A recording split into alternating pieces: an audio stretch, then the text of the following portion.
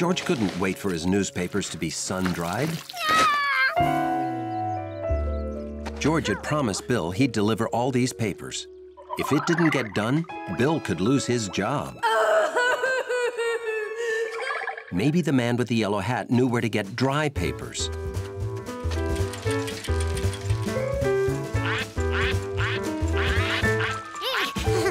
But George forgot to watch where he was going.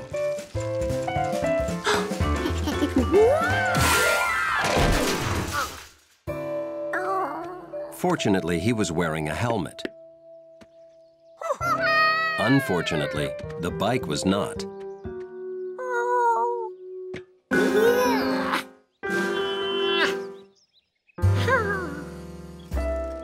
The walk home was a long one for George. Hi, George. Are you looking for someone to repair that wheel? Not me. No, not Leslie. Come on.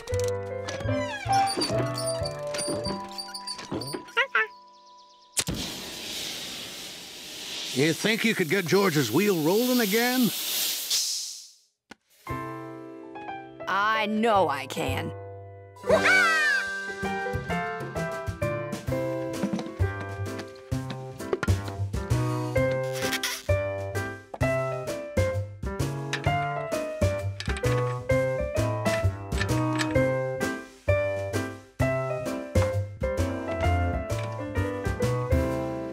We can fix this. It seemed to be going well, but George felt he should help. A wrench. George knew how to use that.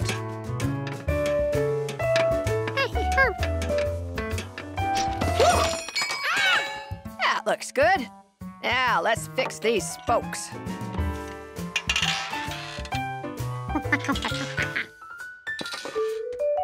Terrific! Next, we check balance. Yeah, looks good. Now the tube. All right. Aha! Just needs a patch.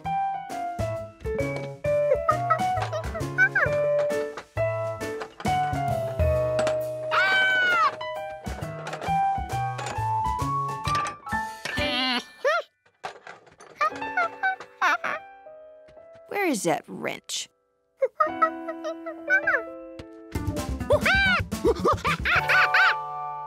Oh, thank you, George.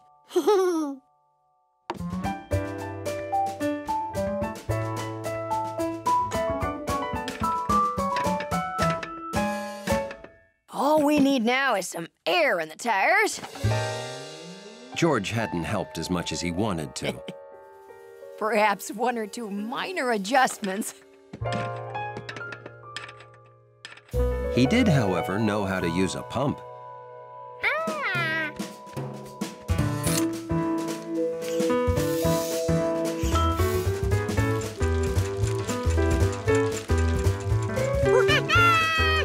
Oh, you're welcome.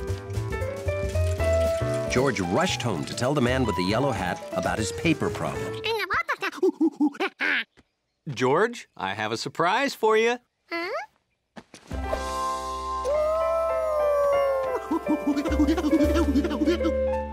Oh, George, Bill came by. Apparently, some people didn't get their newspapers today.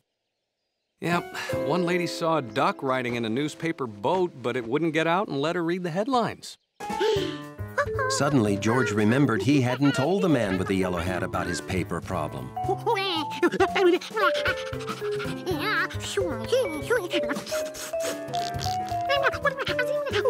Hey, hold on, George. How about we just buy a few dry papers and deliver them right now? And so, George was able to finish his route just like a real paperboy. Maybe I should buy a new bike for myself, too. Sorry.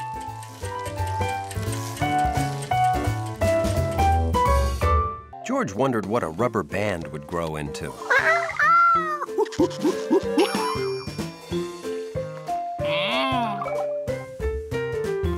Or a feather.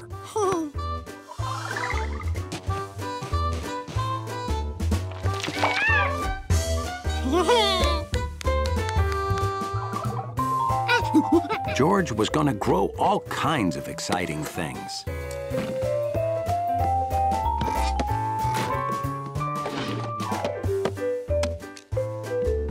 The man with the yellow hat hadn't finished his speech. George could grow the rest for him.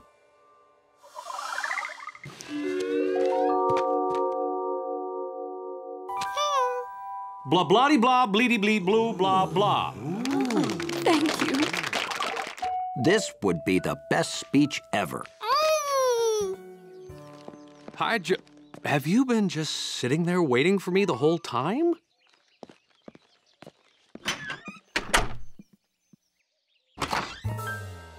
Oh. You weren't just sitting there waiting for me the whole time. Oh. When the man looked like that, it meant George was about to hear a long lecture. So, you see, seeds, nuts, acorns grow. My socks, the radio, the can opener don't grow. Okay, now, we have to dig up all those things you buried. Oh. George, where's my speech?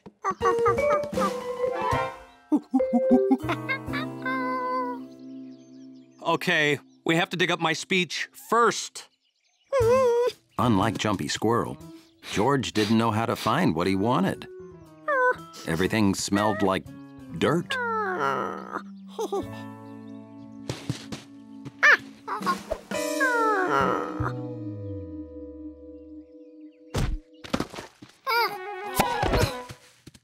Hey, you digging a swimming pool? Oh, no, Bill. George was being a squirrel and buried my speech. We can't find it. Well, I'll help. Wait, I know someone who can really help. She's a great digger.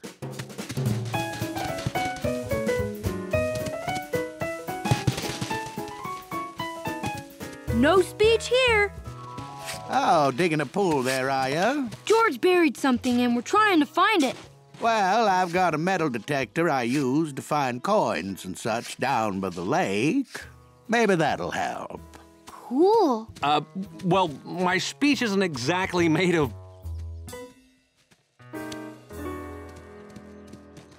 Well, no. Ahoy! Maybe it's what you're looking for. No, my speech isn't made of... Ooh! Are they pirate keys? Could be. Maybe to a treasure chest. No, we're not gonna find my speech, and I can't rewrite it in time. I'll just have to skip the tribute.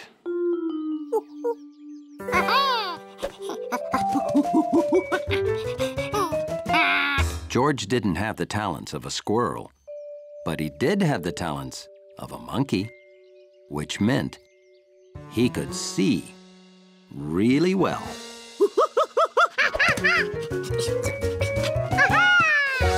You found it! The speech! Well, that's not made of metal.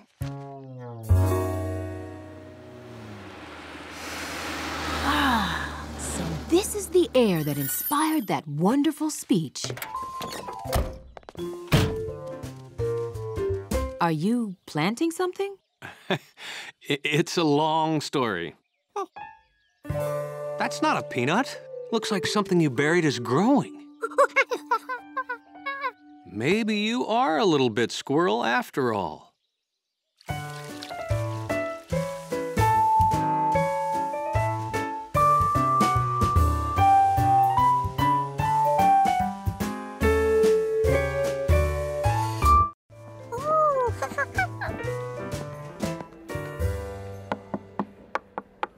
I know those knocks. Come on in, guys. Wow, what's that? My hobby. Working on complex things relaxes me.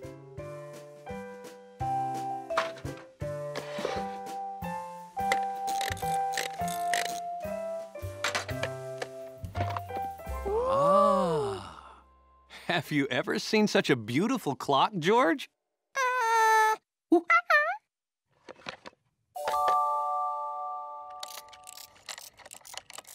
If you like it now, watch what happens every hour.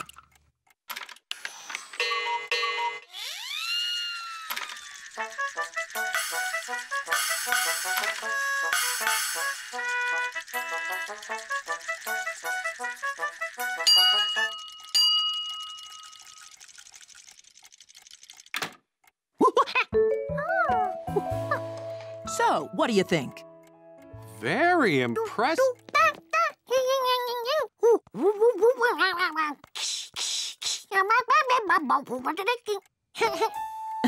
I'm glad you liked it, George. Oh, we should go. The rocket presentation is starting soon. Are you coming with us, George? Or do you want to stay here and watch the clock? Well, if it's okay with Professor Wiseman, it's okay with me. Now, if you want to see the little people play again, move the minute hand once around to 12.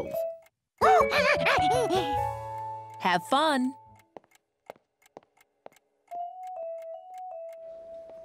How long does it take to build a clock like that?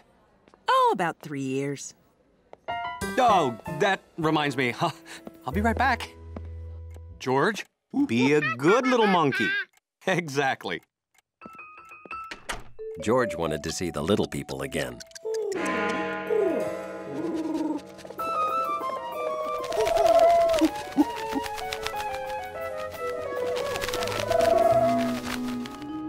That looked like George's friend, Compass, the almost homing pigeon. Because when all the other homing pigeons homed in on the statue, he almost made it.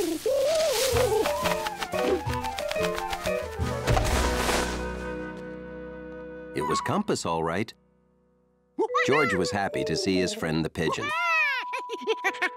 And Compass was happy to see his friend the...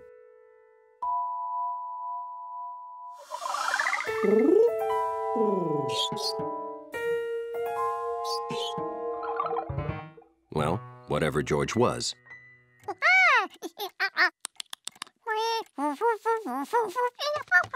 George wanted Compass to see Professor Wiseman's clock in action.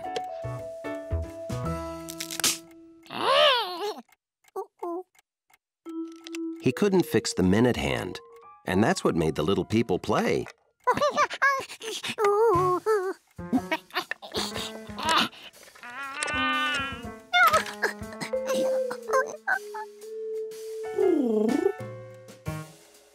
He knew they were in there somewhere.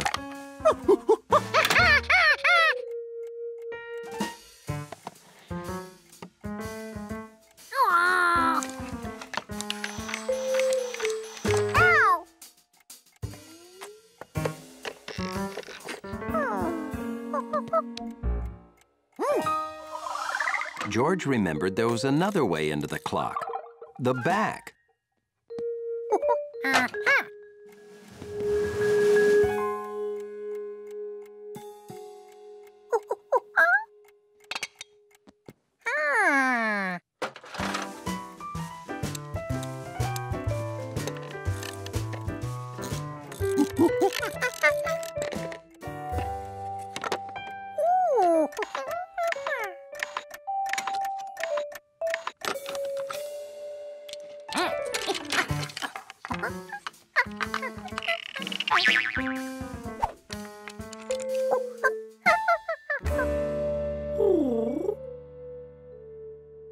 When you take something apart, it's a good idea to pay attention to what went where. There you are, Charky. I've been looking for you all morning. Hi, George. Oh, is this your lemonade stand? Are you making much money? Huh? Oh, you have to charge money, George. Now George realized what the man with the yellow hat meant.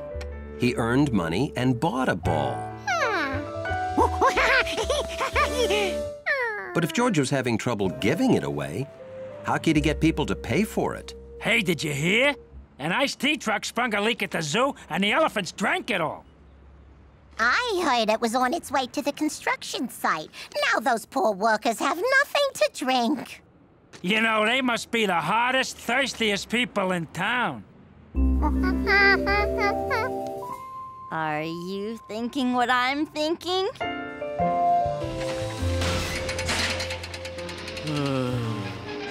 Boy, it's hot. Get your lemonade fresh from the monkey. Lemonade! Ugh. Lemonade? Well, thank heaven for monkeys. Thanks, monkey.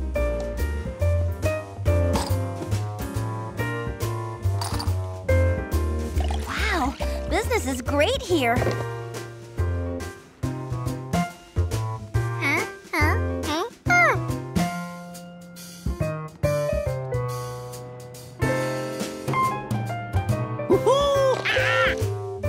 Okay, next 4. Get your lemonade.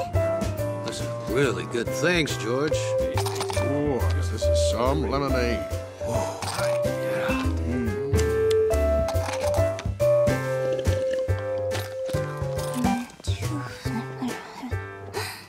Uh-oh. We need to sell the rest of the lemonade to buy a soccer ball, and there's no one left in line. Excuse me, is that lemonade for sale?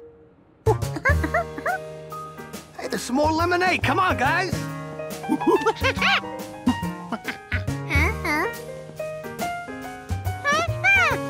4 more thirsty customers. George only had 2 more glasses of lemonade.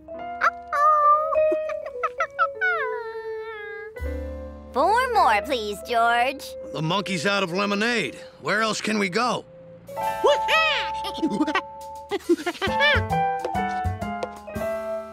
George remembered how to turn 2 cups of lemonade into 4. Good job, George.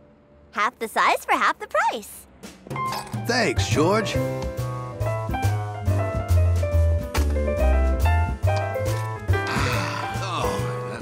Thank goodness. Oh, it's everything I hoped it would be. The monkey really makes a difference.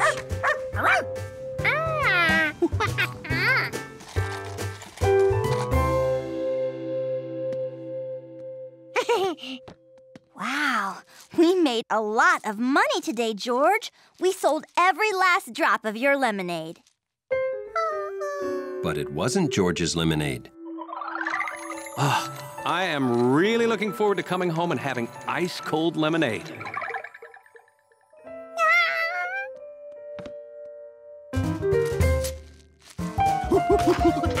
He had to replace it before the thirsty man with the yellow hat came home.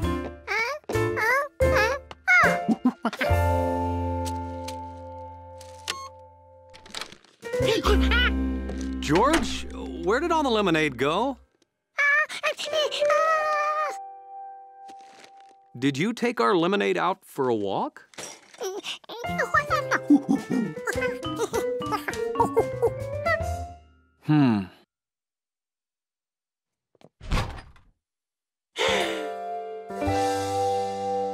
Oh, yeah, I noticed our soccer ball was flat, so I got a new one.